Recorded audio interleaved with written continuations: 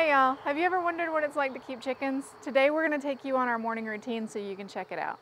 So we keep our chicken feed and other things we need for the chickens up at the house because we run a mobile system. So we've got a couple different kinds of chickens out there today, so we're going to fill up our buckets before we head out to the field. So we've got about 30 layers out there right now and our roosters. So the first thing I need is a bit of layer feed. So I'm going to get a few scoops of that into my bucket.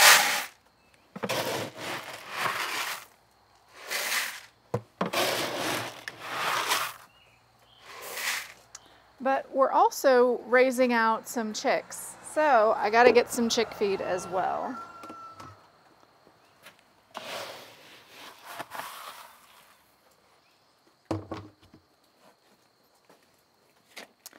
The last thing I'm gonna need is just some pine shavings to refresh their nesting boxes with.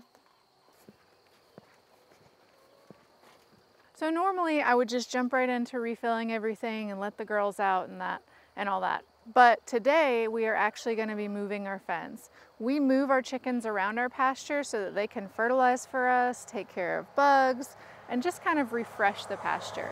So today we're going to show you that part as well. So we use a setup from Premier One. We use their poultry net and we use their solar charger. It's worked well for us the last couple of years. So I'm just going to turn off the system so that I don't get shocked and start unhooking stuff.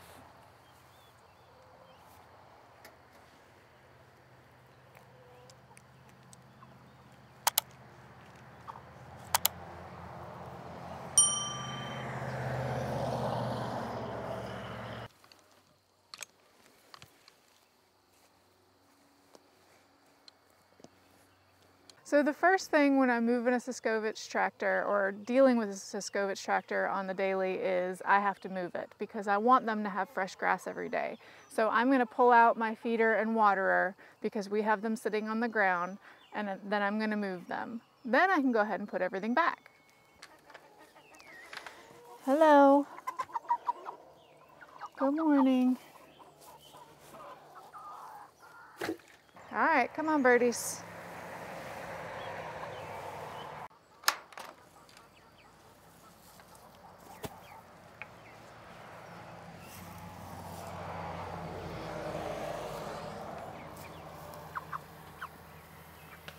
Are you really gonna get mad about food? Now we're gonna move the chickshaw. We've got the kickstand picked up, we've got our shade picked up, and it's just a matter of picking up all these birds and getting on with it.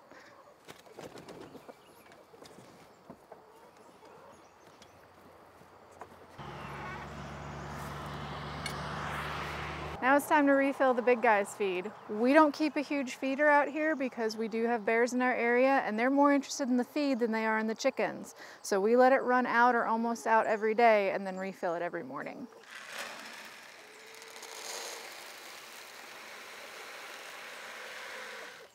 Now that I've set up the feeder so the chickens will have something to do, I'm gonna go ahead and let them out. Free the birds!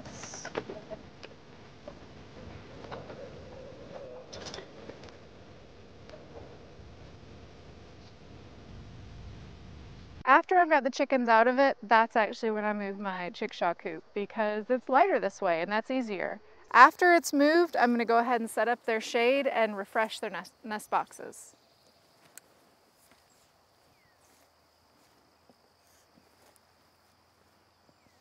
So most of the time I don't have to do much with the nest boxes, but we have a little scooper here if anybody's decided they want to poop in them overnight, which we have a little bit right there. And you might even find a surprise first thing in the morning. But then I just make sure that I can't see the bottom of the crates. That helps to keep our eggs clean. So we have two girls that have decided to go broody, which you can tell that because they are not getting out to go get the feed first thing in the morning. And they'll get a little bit aggressive when you say, hey, get off your nest. They'll start trying to peck at things. What about you? Are you going to be grumpy? Yes. Hear the squeal and all the feathers going up? We don't have running water out in our pasture, and it's a much longer haul to bring water from the house out to the pasture. So we just stop over in the creek, and now that I have empty buckets from doing my morning chores, I can fill those up to deliver water to the chickens.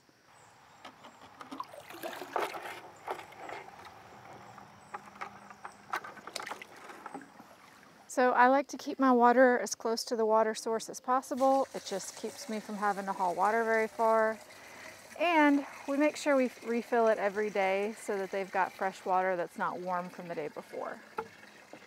We have the same water for the little guys that are in the Scovich coop. I just fill it up out here and take it on into them.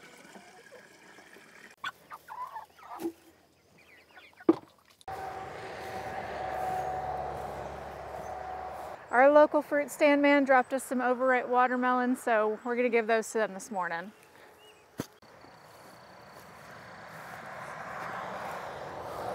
So our daily chicken chores only take us about 15 minutes, so it's really doable. I hope this has been helpful. If you have any questions or comments about how you manage chickens on pasture, leave us a comment below, and if you want to see more videos about chickens, check out this link.